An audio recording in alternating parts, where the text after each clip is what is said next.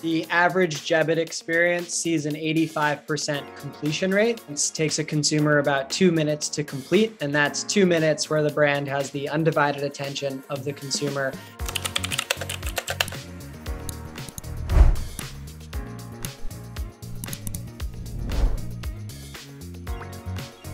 My name is Tom Coburn. I am co-founder and CEO at Jebbit. Jebbit is a platform that lets marketers create all different types of interactive experiences without needing to touch a line of code. When you log into the Jebbit platform, you'll be greeted with a template gallery. And then once you have that experience created, you can email the quiz out, put it on your website.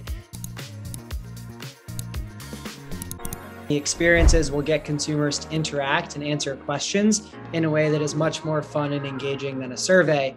So most of Jebbit's customers are large enterprise brands in the CPG, e-commerce, travel, and entertainment worlds.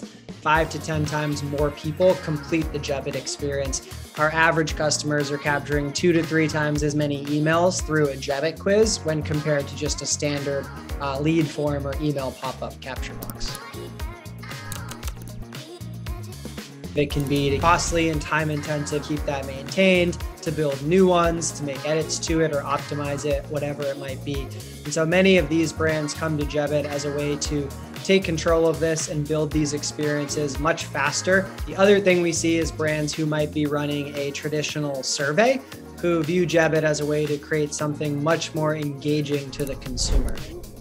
Working with Jebbit, we were able to create a branded and very engaging experience to get these answers from our consumers that we really wanted, but in a playful and relatable way that feels very on brand for us.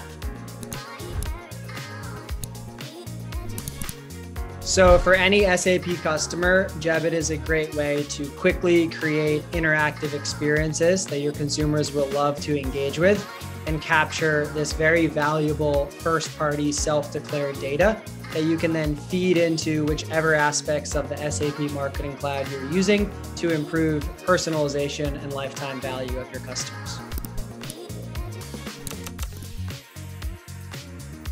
I'd like to thank my mom for coming up with the name Jebbit, which is named after my college roommate, Jeff.